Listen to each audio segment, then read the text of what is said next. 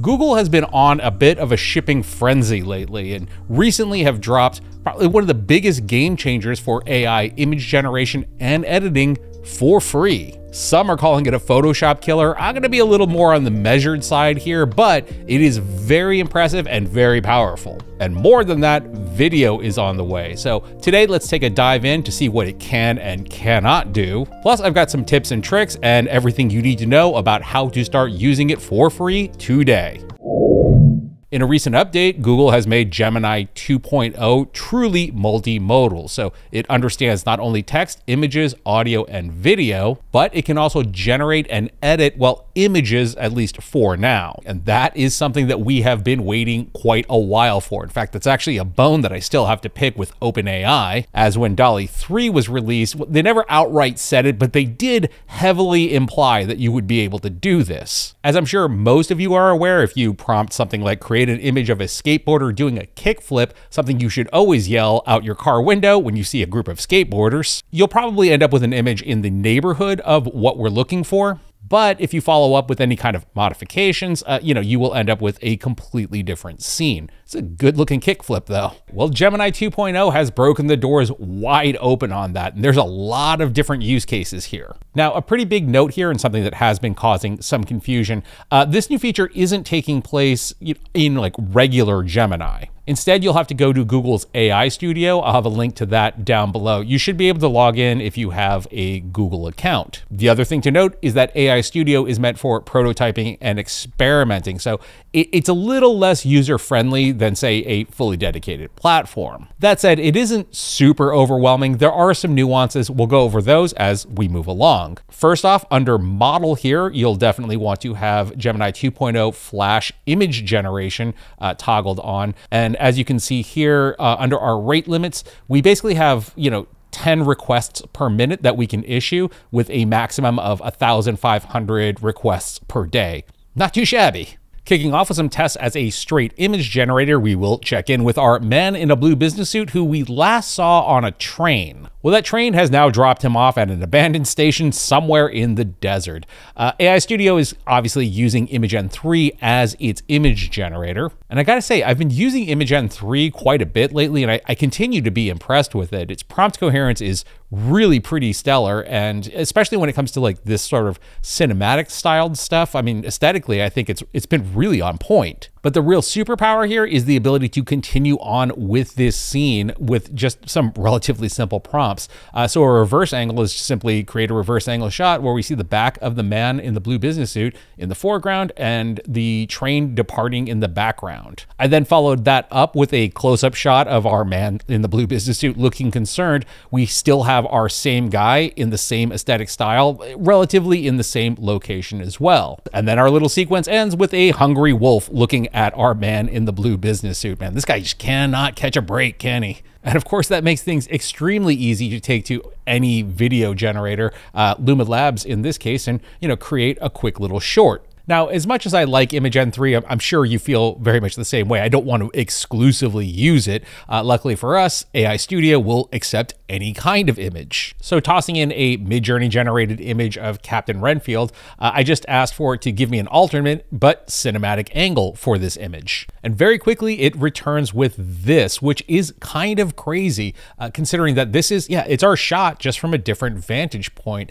Captain Renfield remains Captain Renfield. Our background character is still our background character. We have added in some details, obviously, on the tavern on the side, and I did say cinematic, and AI Studio was just like, well, I'm going to give you 2-1 then. So actually, props to you for that. Now, I will say that our initial image definitely comes in a bit on the low res side. Not a huge deal, as you can take this image and bring it over to any one of the image upscalers, and you'll be in business in no time. I continued on with a close-up shot of Captain Renfield, and indeed got a very solid close-up shot of him. Now, here is where things start to get a little bit on the tricky side. because once you start pushing things past 3 or 4 generations, the model just starts to lose a little bit of its overall fidelity. For example, this was an additional shot of Captain Renfield drinking from a wooden mug. It's not necessarily bad, but as you can see, we are definitely beginning to lose fidelity in the textures, not only on the wooden mug itself, but in Captain Renfield's dreadlocks and skin textures and whatnot as well. Again, because AI Studio is not really a platform and there is no like reasoning in terms of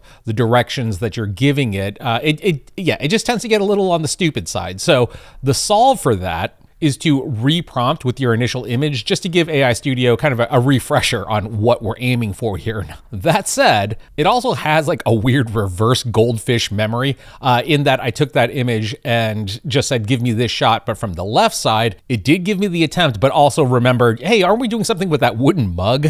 So a few handy tricks with that, taking this image of this dude that you are clearly going to pay a toll to before you cross that bridge, and then giving it the prompt to have the figure holding a large sword. We do indeed get him holding the large sword. I'm not necessarily in love with the output there. You can simply come back up and hit this edit button, where you can then reprompt, in this case, have the figure in the same pose, but in his right hand, he's holding the large sword, and then just rerun it from there. And indeed, we do end up with our guy holding a large sword. Yeah, sword looks contextual, obviously, to the setting. Lighting on it is correct. Yeah, I mean, this looks great. The other handy thing that we can do is that we can actually take this image and then branch it out from here. This ends up creating a new thread that preserves our previous iterations, and then we can muck with this a little bit more. AI Studio definitely works very well with, actual photos as well. Here is a photo of Bad Kitty, who has been mentioned on the channel a number of times. That cat is crazy.